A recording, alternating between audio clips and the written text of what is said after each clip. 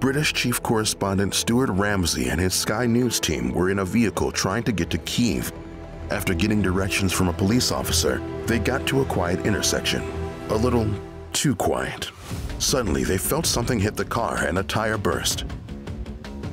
The attack had begun. More bullets kept hitting the car, cracking the windshield as the team ducked and huddled inside the vehicle. The crew scrambled from the car one by one, sprinting and jumping over a railing and down into an embankment. Camera operator Richie Mockler was shot twice but was saved by his body armor, and he never stopped recording. Next, they ran to a warehouse where a group of Ukrainian mechanics kept them safe until they were rescued. All survived.